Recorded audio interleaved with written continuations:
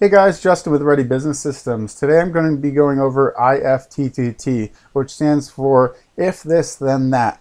This is a very powerful automation tool. What it does is it syncs your services across the internet and makes them all work together. Very, very powerful stuff. So depending on what services you use, here are the ones I have linked up. It depends on which services you've linked up. You get them. It depends on how powerful the system is and how you have them linked together.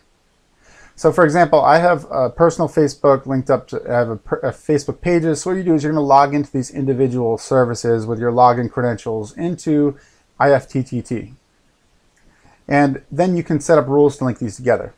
So once you log in, I have Google Assistant, Google Sheets, notifications. I have Trello, WordPress, and YouTube. So inside my account, if you go to the if you go to my applets right here, these are the things you can search in the store and download. So all these rules set up. So I'm going to show you what I have set up, and I know there's a ton more that you can do with this. Again, some of it's a little frustrating. It's all user-generated content. Some of them don't work well, but the ones that do work awesome, and it takes a little bit of time to set it up. Once it's set up, it's automation. It just keeps working, and it's awesome. So what I have here is I have both for Ready Business Systems. I have a personal Facebook page and I have a business Facebook page. What this applet will do is when I post something on my personal Facebook page, Facebook status, it'll post it on my business Facebook page. So this saves a little bit of time every single time I do it.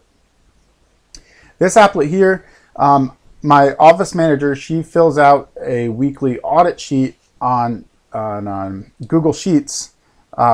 Which then I don't know when she updates that. So what I did is I set, if a cell gets updated in the sheet, then I get a notification on the app. So this is an app on your phone as well, IFTTT, download that.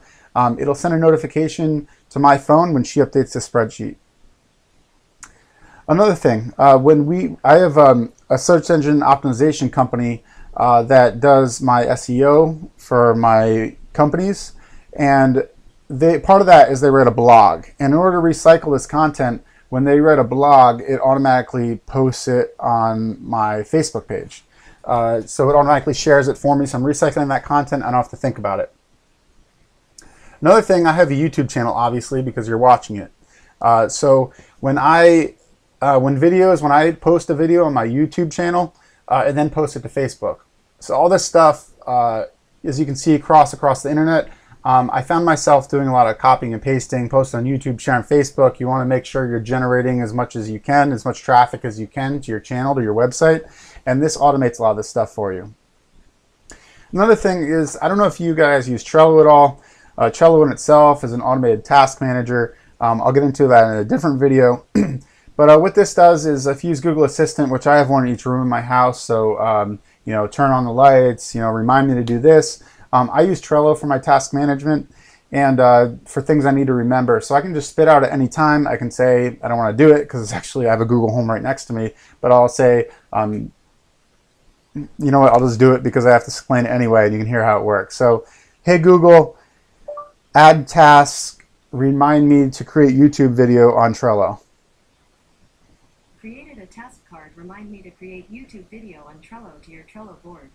So as you can see, Google Assistant just helped me out. I have my Google Assistant account hooked up. I also have my Trello account hooked up. So just by saying that, when I'm in my room, when I'm in my car, I have Google Assistant everywhere, it's going to add a task to my Trello board, which then reminds me to do things. So that's what this is about. So super powerful stuff. I always preach in terms of maximizing your time and efficiency. The first thing you want to do is automate whatever you can possible, because another step is outsourcing, so getting someone else to do tasks. So if you get someone to do a task, you want to make sure that it's efficient before you get them to do it, because it's going to cost you more. You want them to work efficiently. So first, you optimize and automate anything you possibly can within your business, your personal life. Once you do that, you then outsource it. So could I have someone else copy and paste my YouTube videos to my Facebook page? Absolutely. But that's not efficient. I'd rather optimize it. For example, the blog as well. Could I have someone copy and paste my blog to my Facebook channel? Absolutely. Instead, could I have it automated that my blog is written by a computer? Probably not. So I have someone write my blog, which then is then automated to post to my Facebook page. So whatever you can possibly automate first, automate it, make your processes efficient, and then you can then delegate it, outsource to get it done. Any other questions? Check out the website, readybusinesssystems.com. We also have a blog, a YouTube channel. I'll catch you guys next time.